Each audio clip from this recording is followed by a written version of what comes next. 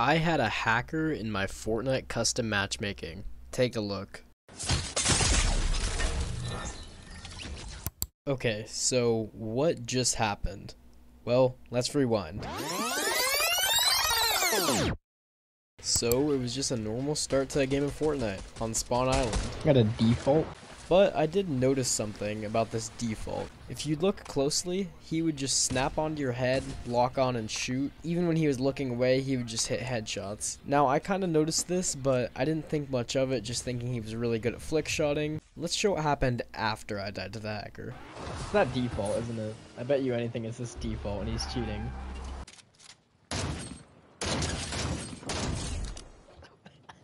What?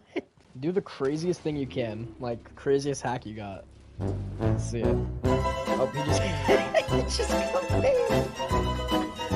He just got